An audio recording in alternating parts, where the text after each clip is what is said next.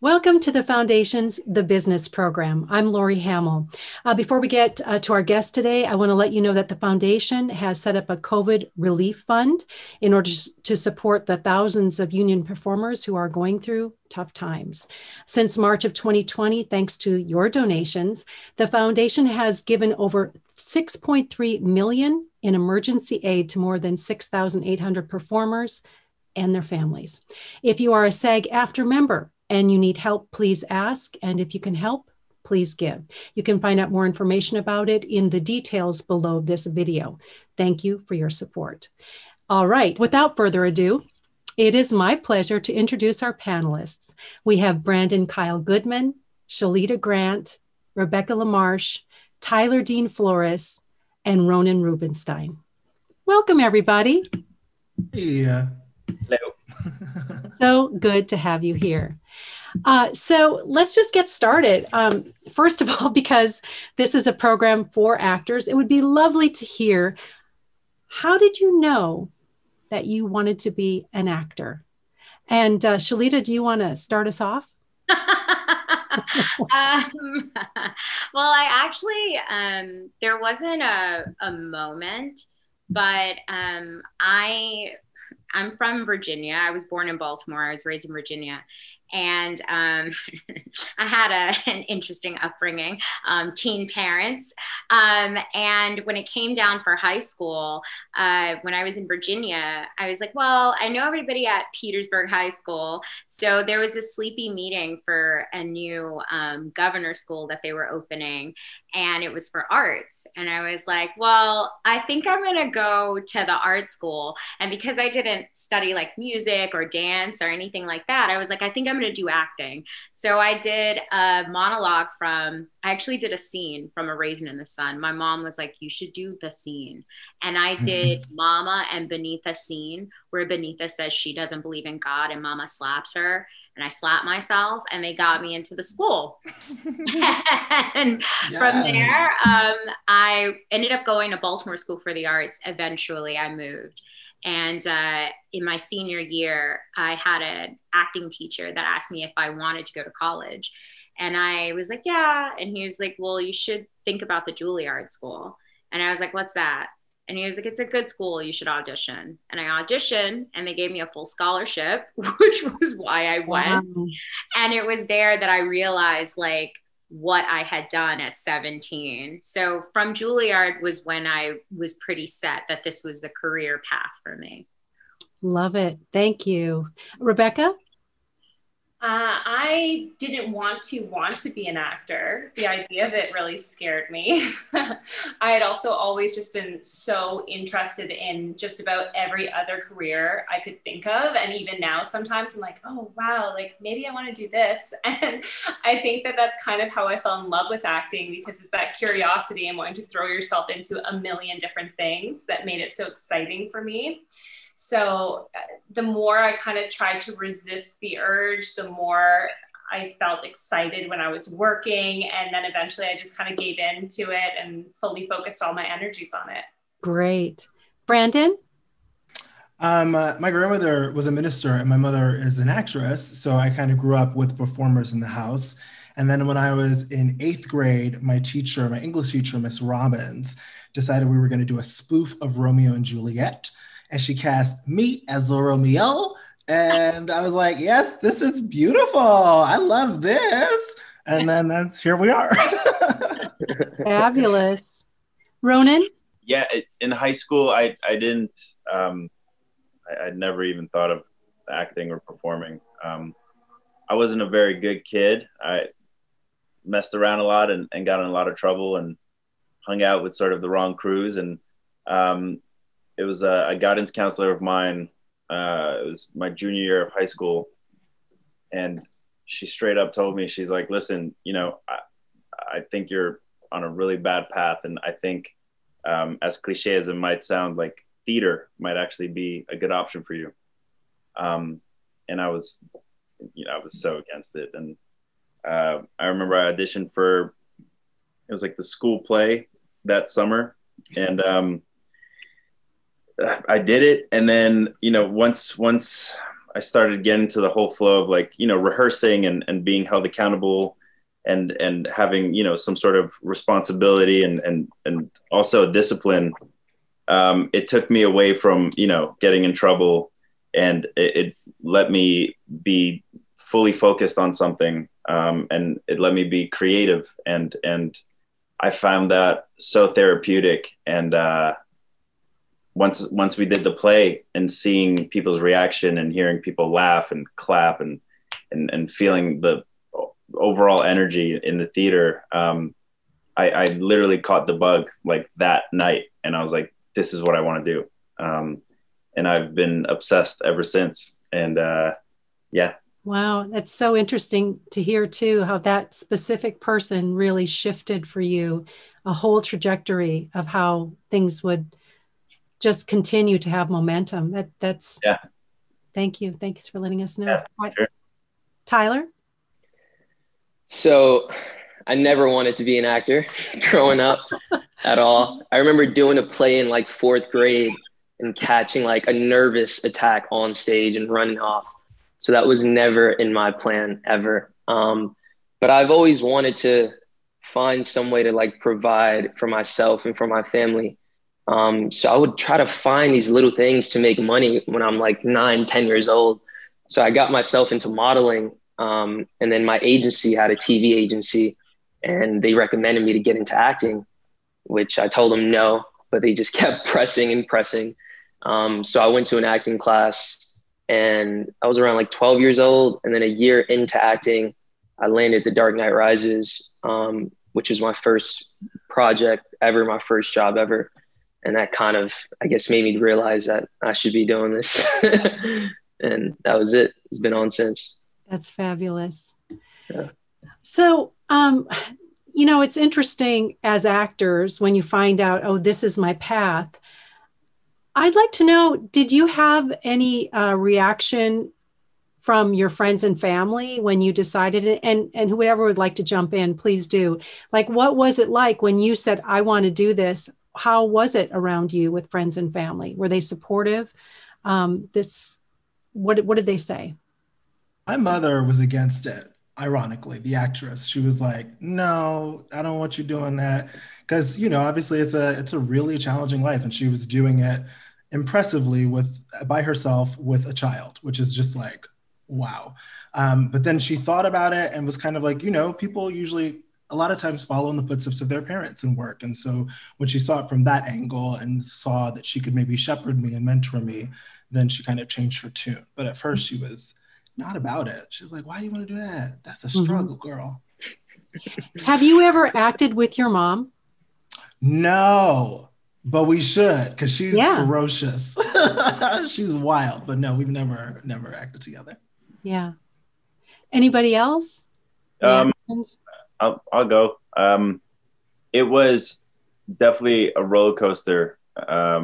My parents are from the Soviet Union, so for them, anything in the performing arts was like a fairy tale, and sometimes it wasn't even allowed. They're very, very by the book. Like, you have to get a degree and you have to get a profession, whether doctor, lawyer, professor. That's sort of the only options that they knew. So they sort of try to instill that onto me. So when I came to them and I was like, I'm going to be an actor, they're like, no way. Like, absolutely not. Like, they shut that down really quick. And I sort of have to be grateful for my personal like stubbornness, I think. Because, early on, most of the time, nobody's going to believe in you. And I hear that all the time. It's like, you believe in yourself first and then people start coming along. But you really have to like, stick with it. Because you're not going to get much support, or at least not a lot of the time. You're not going to get a lot of support in the beginning. And even when things started happening, it was back and forth. It was like, oh yeah, this might be a thing. It might be a career choice. And then, once, you don't work for 8 months, 12 months, then they're like, see, I told you, this is not a realistic career. So it's a lot of going back and forth. And I don't think it was until like, I don't know, 2016 when my parents were like fully on board. And that's probably because of my first show. And, you know, finally they saw that there's some, you know, actual way to support myself. But it was hard to get through to them. Yeah, now I always tell them, like, I told you guys, should have made it a little easier for me back then. Yeah. It's interesting though. You had that really strong feeling and that you kept going and also that stubbornness that actually got you through, that persistence that kept you going. Yeah. Very interesting. It's a scary place to be in, you know, it's super scary. Sure. It's a big risk. Yeah, I mean, you really got to believe in yourself. It's such a cliche saying, but I mean, it's true. Absolutely. Shalita, do you want to talk about how your family and friends reacted? Oh, yeah, that's why I didn't say anything because honestly, Lori, listen, the bar was very low for me from the very beginning. Like my parents were teen parents. They did what they wanted to. My grandmother was a teen mom. My great grandmother I knew. So like I grew up, it was bananas in Virginia. So I think because like my grandma had 7 kids. I'm the oldest of 9. So there's so many people that because of that, from a very young age, I learned that I had to be self-guided. So I never really checked in with anyone about what I was doing, because if I was able to provide for myself and like make it happen, I didn't feel the need to involve other people in my decision making. And that way, I've always been a little wild. So this is, it makes sense that this was the first career for me. Acting, you know, being everywhere and not really feeling like like a desk job. Like we're always doing something different, you know, and that is actually more my vibe. Oh yeah. Interesting. And when you were at Juilliard, did that sort of say to them, oh, she's on her path because you had left Virginia to be oh my God. I left Virginia when I was 15. So yeah, I left Virginia when I was 15. I moved in with my dad's family. My dad, he was the golden child. My grandma had polio. So she didn't think she could have a child. And so when she was my age, 32, she had my dad. And whatever he wanted, she gave him. And one day he walked in at 12 years old in the 6th grade and was like, I don't want to go to school anymore. And she was like, okay. So when I moved in with him when I was 15, I was also a bit of a wild child, even at the governor's school. My mom was like, you need to go live with your dad's family. I moved in with him and he was like, do you even want to go to school? And I was like, yeah, actually, I think I should. So I had to campaign actually to get him to take me to Baltimore School for the Arts. And we showed up on like a regular Wednesday and was like, can I audition? I know I'm too old and this isn't your audition period, but I could read really early, which was one of my saving graces. But I was like, I have extenuating circumstances. I'm coming from a different state. So can I audition? And he was like, yeah, come back next week and we'll do it proper. And I got into that school. And yeah, a year and a half later, you know, I was having the Juilliard conversation. So I've just kind of had to like fend for myself because you know, everybody, the way I grew up, everyone was every man for himself. Mm-hmm. Anyone else want to jump in talking about friends and family reactions? My parents were always very supportive. If I want to quit right now, they would support that, you know, mm-hmm. But you definitely need a lot of believing in yourself. Like Ronen said, that's the most important part, because there's times where you don't even work, you know, for a long time. And you just need to keep believing in yourself and just keep going. Because once you lose or once you stop, that's when you lose. If you don't stop and you just keep going, you win. Excellent. Rebecca? Yeah, I mean, I was I'm really lucky. My family's always been very supportive. My parents, my siblings, my boyfriend, I've been really lucky. But what was interesting is they didn't stop being supportive, but they really, really gave me some push when I wasn't having fun with it early on, when I just felt so lost and spinning my wheels and not even sure what I was doing or if I was making the right choices. And I think I was kind of burying myself with my own pressure that no one else was putting on me. Mm-hmm. And when they saw that, they really pushed a lot. Like, are you sure you want to do this? More so my dad, how are you going to be self-reliant? How are you going to make a future? All those conversations, but like daily, like daily. But then as soon as I kind of, got my head back on straight and figured it out for myself, as soon as I was having fun with it again, or feeling happy or confident or just in a really good mental health headspace, completely supportive. And I think that for me, at least, makes all the world of difference. Absolutely. And I'd like to get more into that as we go along today, a little bit about how you keep yourself resilient, everybody.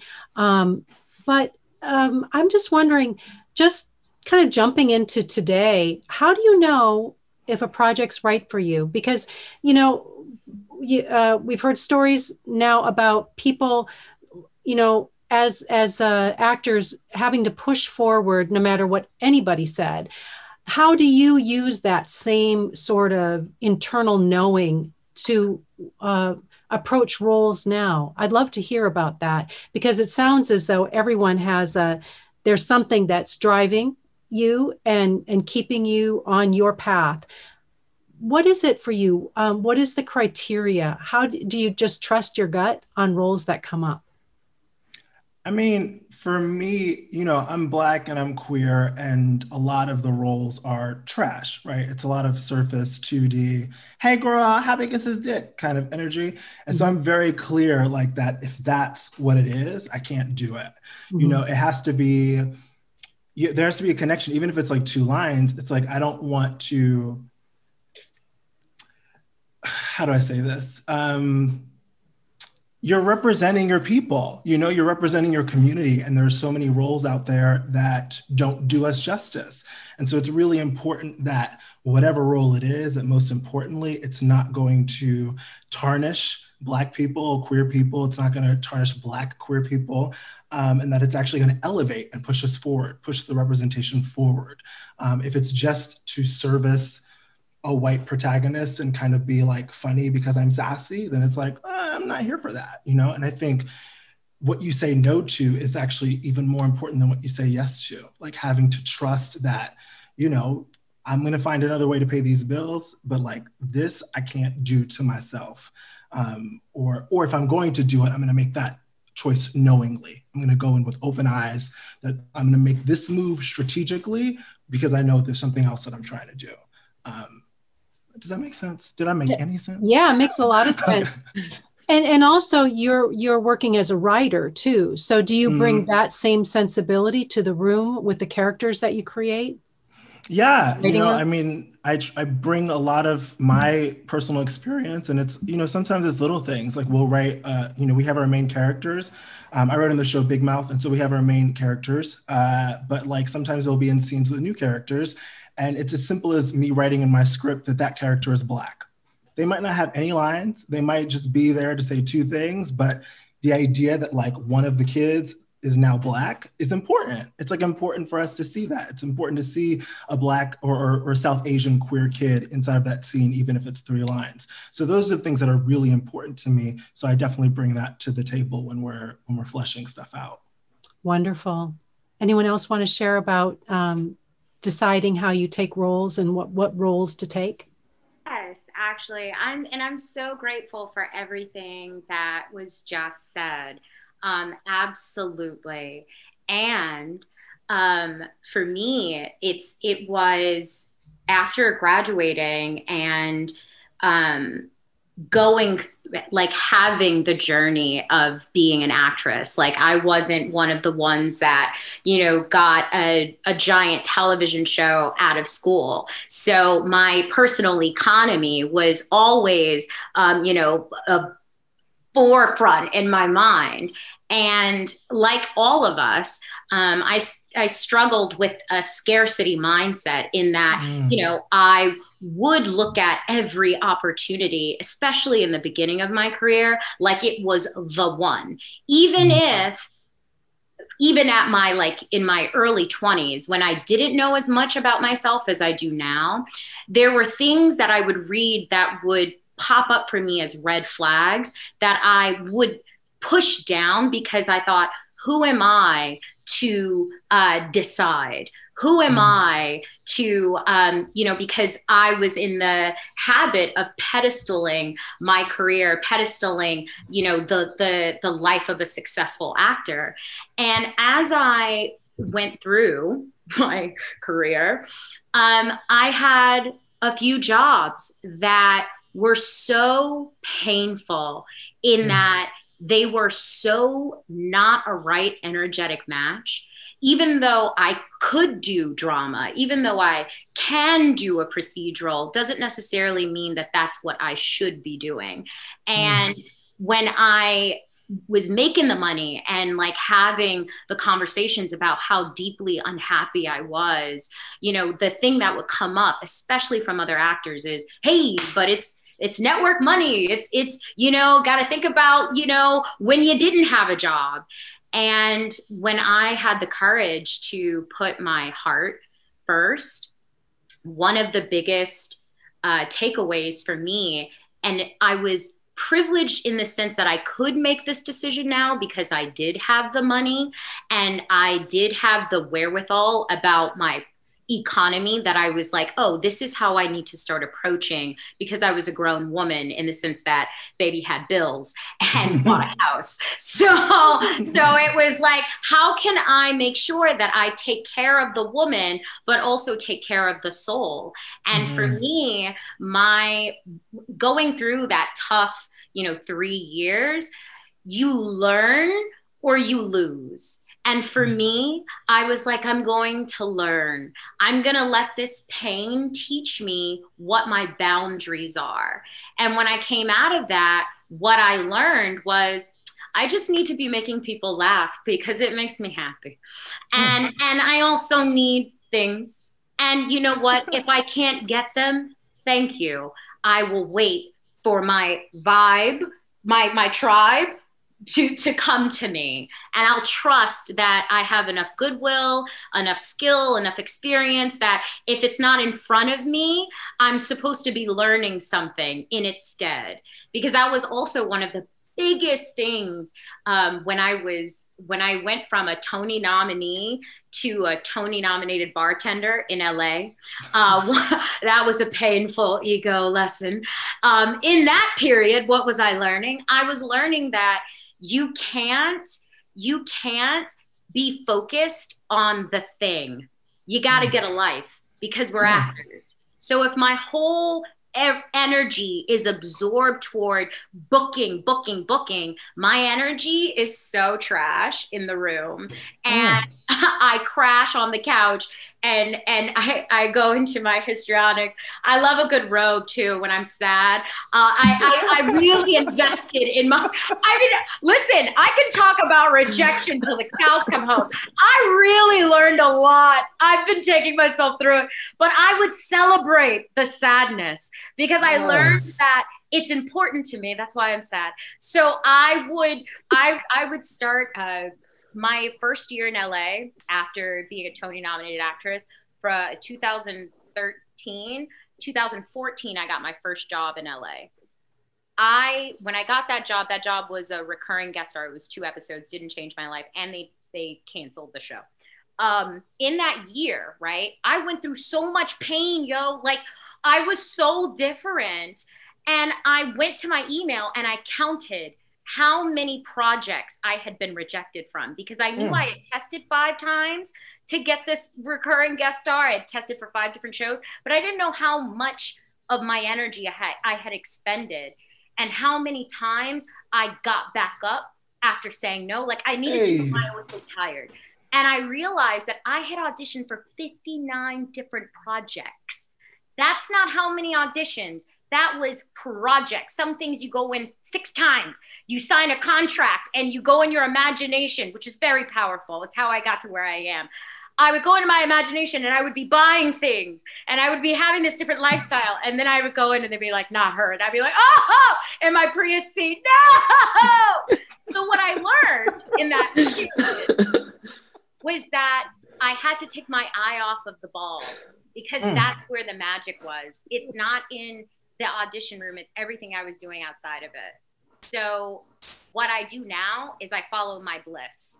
If a project literally excites me, I've saved enough that I can wait for those. So that's what I do. Love it. The whole Thank testimony. you. Yes. Yeah. Yes. And a philosophy. Beautiful. Thank you. Yeah. Tyler, do you want to share how you go ahead and decide if something's right for you? For sure. I don't even know I'm going to follow that up, but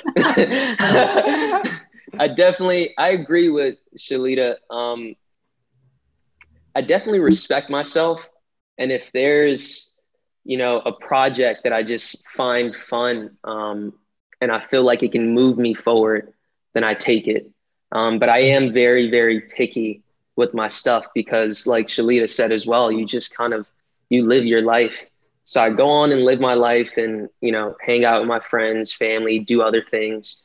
And then I come back and peek in on what auditions I have. And maybe sometimes I'm just like, I'm not feeling this. I'm not connecting to this character, passing, continue looking forward. And then with those that I actually do like, I just take the time and really spend a lot of time with that character and put it on tape and submit it and see what happens. But that's pretty much my process. I don't really accept anything and everything, because once you do that, it's kind of like Shalita said, you got to take your eye off that ball sometimes and just live your life. And once you do that, things just start happening for you, for sure. And thank you, Tyler. And as far as the project that's coming up this month, REEFA, the film, how did that happen? Did you know the creators of that ahead of time? How did that fall into place for you? Yes. So I had a mutual friend with the director and writer. Her name is Jessica. And my mutual friend just told me like, hey, I think you're going to be great for this project. Check it out. And I read it and I really connected with the character. I felt like both of our purposes were very, very similar. So I met the director, then I put it on tape, and then I got hired for the job. Rebecca, do you want to talk about your process of deciding about roles that come up? Yeah, I think it's there's a lot of the same stuff coming up between all of us. It's really, will I be happy doing the work is the biggest one.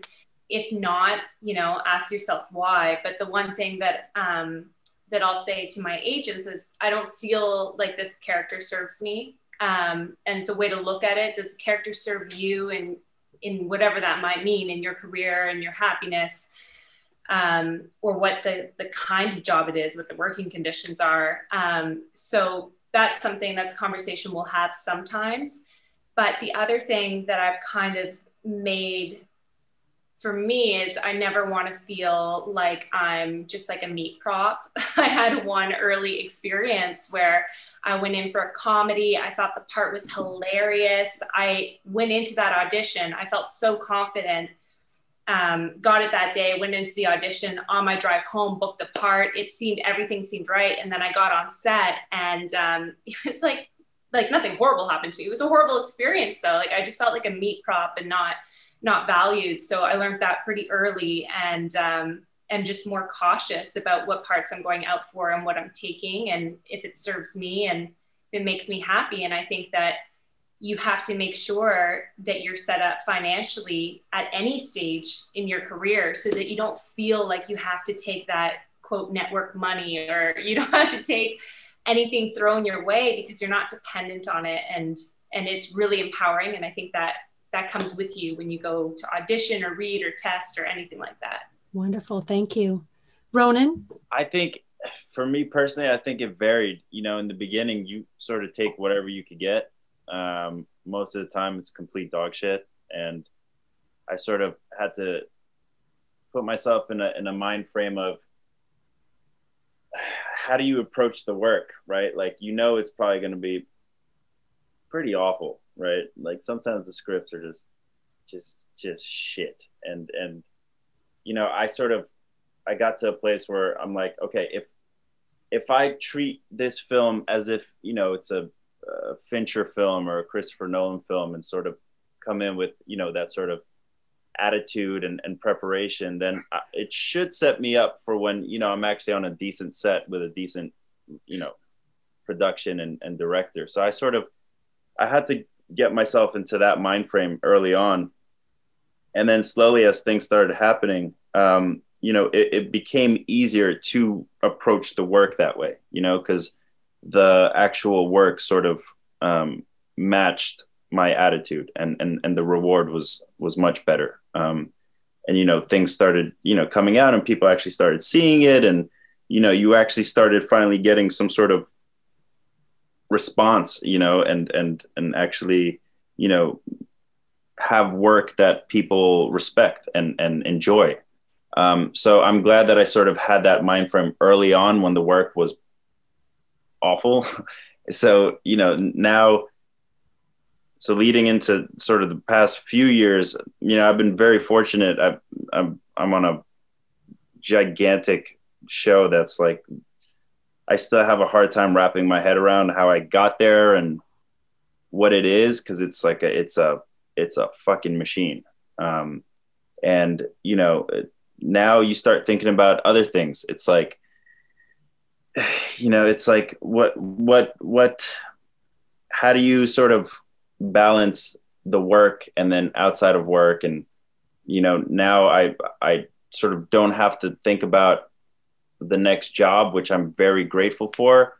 But then it's also like, how do you stay, you know, sharp and stay fresh and stay hungry while being on something like this? And that's become a whole new sort of challenge. And you know, it's just sort of adapting to your environment. And, you know, I've sort of, my whole career, my happy place is set. So that's one thing that I've been able to maintain throughout. Whether, you know, you're making $60 a day or, you know, something much better. I've always been happy to be on set with crews, and you meet the most random people in the world from all over the world. And you meet, you know, super creative people, and that's always been my happy place. So I sort of have always enjoyed the process. And you know, it definitely changes. I think it's just like everything, it evolves. I think as people we evolve, and I think as actors we evolve, and as business people in this industry we evolve. And that's sort of my journey. When TK, so much. Oh, it's great. It's great. When the character of TK first came up, were you like, this is me? I mean, or what was your feeling about it? Because it's obviously something that's changed your life. How was that when you first were introduced to the idea of playing TK? I can't put it into words. It's sort of, all the pieces were just too good to be true, you know. Aside from like the character I adore, and he's in so many ways so uncomfortably similar to what I went through, and what I'm going through now. So that was very weird, like when life imitates art. So that was very bizarre to sort of wrap my head around. And, you know, it definitely gave me a lot of stuff to pull from, but it's, you know, at times you're pulling from, you know, a very unsettling time in your life. So that was very strange. But then, you know, it's like having that mentality of like, am I even worthy of being here? You know, and do I even deserve this? And have they made a mistake? Or, you know, am I going to mess up? Or am I going to, you know, I think the first season I had this god awful feeling that I would get a call every week and be like, sorry, we're going to have to recast you. You're just not the guy, you know? And that is a fucking scary feeling to have. And I think, you know, later on I became much more comfortable with that. But it's, yeah, you know, I was so excited, obviously, but there's a lot of nerves and a lot of sort of hesitation. And, you know, you want to make these people proud, you know, like when you got Ryan Murphy in 20th Century hovering over you, you're like, I need to make these people proud, you know? So that was always a bit terrifying. It's still terrifying, but I think I've just adapted a little better to it now. So yeah. Excellent. Thank you. So looking at now, you know, where you are now and going back to that person who is deciding whether or not to go on this path, is there anything that you wish you would have told that younger self? And of course, by saying that, something that would help other actors who are watching and listening right now. I think it's what Shalita said, which is that, like, find your bliss. You know, I think that this journey, I've been working for 3 years, right? So it's very new to like have any kind of stability. Before I'm 34, so it's been since I was 14 to 31 when I started working. That's a long time to be up in this.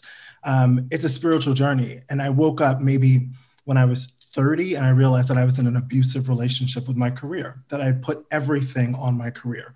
It was supposed to feed me. It was supposed to make me famous. It's supposed to give me power. It's supposed to buy me a house. All this stuff make me happy was the career. And I was neglecting my entire life. I had just gotten engaged. We got a puppy, like moved to LA. And so it's like, you really have to remember this is a spiritual journey and it's not about the gig. It's about you. We're artists, right? At the end of the day, we are artists, not the actor, we're artists. So your life, you're going to be a shitty actor if you don't have a life. If you don't have something that brings you joy, if you don't have experiences, if you don't get to move through, if everything is about the gig, you're going to be shitty at it when you get it.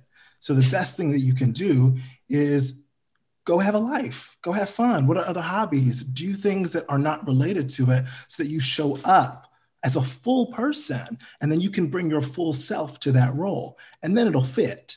But it's when you try to be something for everybody else, when you try to make it work for everybody else, you try to make the career your identity. It cannot be your identity. You are more than your career. If that's anything I would say to my younger self, is you are more than your career. You are funnier, sweeter, kinder, lovelier. You are more interesting than your career. Go be a person. And then the career will come and it'll be satisfying because you've lived that life and you know what's good for you, you know what you want, you know what you don't want. Then the career can really fit to you as opposed to the career running you. Who wants that life? Not I. Absolutely. Beautiful. Thank you. When you say like be a person, because I find if you just narrow yourself into I'm an actor, that's the only box you put yourself in. How can you be a relatable person in your work? Like you have nothing real to go off of. Right. So I think that like beyond the joy of that, that's even just like kind of service your work as an artist because it's the work of humanity. And if you're not exploring your humanity, you can't explore it on screen. Right. 1,000%. Yeah, I learned early on to not be a martyr. And I forgot who told me that, but that changed everything for me. And it's so true, man. You like, if you look at it from a huge scale, it's like how much time, you know, you're auditioning or, you know, even on set compared to your actual real life. It's like life outweighs tremendously, you know? So it's like, are you going to spend your actual real life focusing and stressing and, you know, sometimes hating yourself about this little, you know, blimp in your overall life? It's going to be a waste. You know, you're going to look back when you're old and you're gonna be like, fuck, what did I do? You know? So I totally echo all of that. That's so true. To kind of piggyback off of that as well, starting young helped me a lot too, because when I was younger, I was very clueless about everything. Like being on The Dark Knight Rises set and working with Christopher Nolan, I would call him Chris and like wasn't even nervous. And, you know, just like, I just went about it like that. So being able to tap back into that now, years later, and still kind of have that clueless energy and just live your life and tap back into these jobs have helped me tremendously. Can I share an unpopular opinion, like really unpopular? Go ahead. Get it. Bring it on, Rebecca. I really think that, like, not intentionally, but I really think most acting coaches are trash. Like, I think that they do so much damage and they put so many people years behind. Like, I will see people go into a class and come out like 4 years backwards. And I think we've all had those experiences where we subscribe to these gurus who are telling you how to do your work, how to live your life, how to make your decisions about your art. And it just makes you so wooden and bad. And you're paying a lot of money. So I think the biggest thing is, if some method doesn't, subscribe to you or feel real or resonate with you, just get the hell out of there. Rebecca, I'm so glad that you chose to be brave and go because I'm sitting here. Okay, I'm gonna reference Real Housewives for balance. Yes. There's this iconic Gia Giudice moment where she's singing and she's like, waking up in the morning, thinking about so many things. And you're like, what would I tell my younger self? There are so many things I needed to tell my younger self. And Rebecca, honestly, you put it perfectly. What I heard and what I would tell younger Shalita is to look within. That anytime you have the impulse to find the answer outside of you, look within. Because that's where it's at, Anything that I thought I could have given or received from someone else, be it love, belonging, acceptance, to be heard, to feel seen. I had to come to Jesus after a relationship that, I was invested in that way. And my takeaway was, I need to be what I needed. I need to be what I need. Anytime I'm reaching out because I think I need this from this person, or I think I need that, I could embody it and give it to myself. And if we want to talk acting, I got this from an actor in my younger self, but I wish I would have gotten it earlier. So I'm gonna bless someone else with this.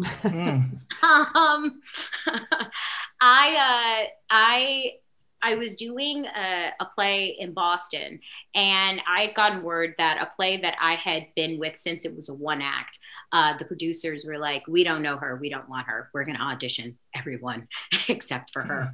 And it didn't go well for them. And I got an email from the playwright, and he was like, hey, can you come down to New York? I know that you've workshopped this play. It's not going well. Can you come down and show them what it is? And I was so upset and hurt. Like, I had taken that rejection personally. I had taken it to mean that they didn't believe that Shalita Grant had worth. And it was hard because I had taken it that way. And an actor that I was working with at the time, Victor Williams, he was on The King of Queens. And we were doing this play together in Boston, and I loved him from that show. Loved him so much that I made him think we knew each other, and he really believed we did. And he took his glasses off, and I was like, "God damn it, Shalita, you did it again! You don't know this man. He is an actor on a show you watched." But we became friends because of that. And I'm in the car with him riding down, and I'm like, Victor, like, I'm really having a hard time with this because I don't feel like I'm enough. Like, if they saw what I was doing, they would have picked me, right? And he was like, try to look at it this way. Every audition is two things. It's your opportunity to do what you love for the day, and it's an opportunity to show them what you would do on your first day of rehearsal. And so with that preparation change, I had more control over my part of the experience, which was how I show up in the room. I don't want to show up with resentment, with insecurity, with inferiority, with you may reject me, because you can feel that in some way. And even if you're not a sensitive human and can feel it, it will affect how I do in the room. And yeah, I walked out with my role, and that was the show that I was nominated for a Tony for, my Broadway debut. I think what you bring up, Shalita, is rejection is not a reflection of your worth. And that's so important to know. You know, I think we get in our heads, we get into a prison because we feel like, as you said, it's a personal attack. And it's like, your worth is not in that job. You are fabulous as you are, you know? And I think that's a really hard thing to remember. I love that. I love that. That's how you put it. I'm going to throw some more spin on it because it just came to me hearing it that way. Rejection is not a reflection of where you are at the time. It's a reflection of where they are. Because that's where they were. And they had to see everyone in New York City before they realized that it was me. So that was where they were. And then they came round. And I'm sure we all have some version of that story where a no became a yes. So that's power, Brandon. Ooh, I'm glad you're here. I'm glad y'all are here. I'm glad you're all here. This is just so great. And you know, Shalita, I think too, it's like if you got into the space of resentment around it, that was part of your trajectory to doing that wonderful show and then leading to the next. And I was also just going to ask you, when you prepare for on camera, how was that shift for you from going from the theater to going to on camera I love the question, Lori. Thank you so much for asking. Okay, so the last year of Juilliard, this is what I'm saying, it was so many things. We had a class that was called The Real World. Some of the things we went over in this class: open your mail. That was a legit lesson. Like, actors, you got to open up your mail when you get out of the school, okay? Open your mail. Things happen in the mail. And she said, like, you're going to hit at different times. And, you know, your career is not always a reflection of your talent. It's a reflection of your being as you are in that moment. Like, there are roles that you just can't play at 20 that you get at 33, you know, like, it is what it is. I wish I would have believed her. I was in the class the whole time with my notepad, like, she's wrong. She doesn't know what I'm about to do. She has no idea where the star is going. Wish I would have believed her, would have caused me less pain. In that class also, though, because Juilliard doesn't do like on camera, the reason is because it's all the same. So the thing that we were taught was bring your voice down, do less. Like, it's literally the camera is your only audience member. So when you're in a 800 seater, you're bigger, your voice has to be bigger, your everything has to be bigger. But it's easier to do less than it is to try to do more, you know, because it's about skill and experience, et cetera, et cetera. So yeah, it's bring your voice down and squint and pout. Yes. Squint and pout. I love it. Now we have some questions that are coming in. We've just got a few minutes left, and this has just been such a delightful conversation. Thank you all. Let's see, Remy was telling me we haven't received a lot of questions, but here's a good one. Would love to hear from everyone whether they still face imposter syndrome and how you deal with it. Yes. Yeah? Yes. Want to tackle that one? Oh my God, yes. I was talking to my therapist this morning about it. I was like, I just read this thing about imposter syndrome and I feel it every day. Mm-hmm.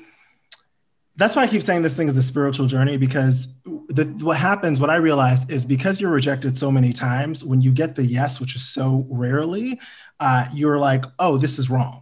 Something has to be wrong because I'm used to the rejection over and over again. Mm-hmm. And so it really is important that you have, to me, affirmations, you have your kind of spirit game correct. I'm not talking about your religious game, but just like your gratitude game. Like, I'm grateful for this, your affirmations, I am worthy, I am enough, so that you can start to reprogram yourself. Because if you're just taking rejection without reprogramming it, that rejection's going to live. And then when you get the thing, you're going to sabotage yourself because you're going to be like, I'm not worthy of this thing. So every day you have to remind yourself how worthy, how wonderful, and how enough you are. So that when you do get the thing, that programming is in there. And it's just, you know, just tuning it up every so often. But that imposter syndrome, when I got into Big Mouth, which Big Mouth was a shift because now I'm writing.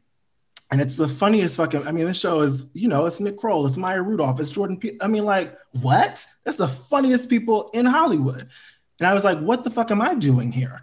And so like the first, I would say 6 months of the 7-month job was me every night coming home, telling my husband, I think I gotta quit. Telling my manager, this is enough. I don't think I can do this. So many times I almost quit, and I'm obviously very grateful I haven't. I'm on my 3rd season there, but it was having to sit down and really reprogram. It was having to sit down every day and be like, okay, well, I did make one joke today. All right, look at you, you know, like having to treat yourself and like take care of yourself. I had a mentor who once said, if you were your own parent, what advice would you give to yourself? And I think that's really important, that we have to sometimes reparent ourselves in these moments. And so would my mother be like, boy, you do suck, get out of here? Or would she be like, I know this is hard, but know that you're enough? She would do that. So that's what I got to do for me. And that's what we have to do for ourselves to kind of dissipate the imposter syndrome, I think. Mm-hmm. Well, and what I've heard from everyone too is this idea of following what your internal guidance is, because you were talking about that from the beginning, about deciding whether or not to do this.